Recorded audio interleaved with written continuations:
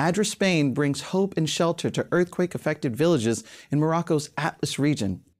The team focuses on areas over 1,500 meters above sea level, battling extreme winter conditions.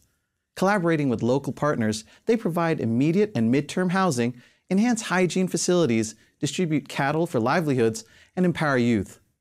A holistic 6-month effort for lasting impact in the Atlas Mountains. Daniel and Marta visit one of the villages most affected by the earthquake last September in Morocco. Since then, temporary camps and plastic tents have been accommodating entire populations, whose homes were destroyed by the 6.8 magnitude earthquake. Villages like this one, located at over 1,500 meters above sea level and difficult to access, have been classified as in urgent need. They require temporary shelters before the winter cold further complicates their daily lives. Extreme below-zero temperatures are expected during winter nights.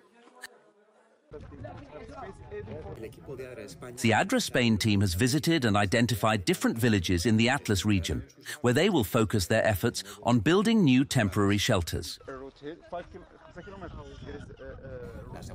In Morocco, this project will extend over the next 6 months, and with the help of all involved donors, will provide medium-term housing solutions, improve hygiene options for these populations, and promote their self-sufficiency.